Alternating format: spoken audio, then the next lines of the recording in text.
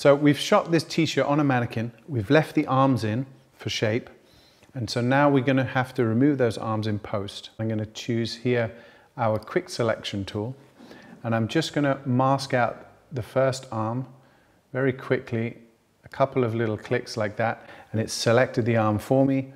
Hit delete, and then all that's left is a little bit of tone left from the side there.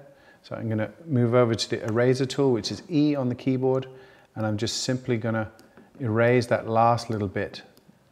So now there's no trace left of that arm.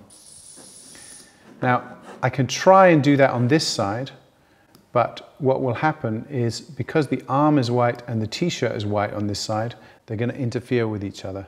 So what I'm going to do, I'm going to show you another way of doing that, and that is we're going to grab the Polygonal Lasso tool, and we're just going to zoom in a little bit closer, and we're just going to select, keep clicking around the shape of the t-shirt and selecting that arm.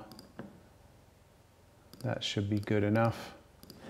And with spacebar I can move my position around, move the canvas, and then I just want to click all around the arm, select the bits that I don't want to see, double click to close up the loop of the polygonic selection, and then simply hit delete, deselect, and now if we zoom out we can see both the arms have been removed. Then I might want to put it onto a white background for my website, so I simply drag a layer behind and fill in with white, and there we have it.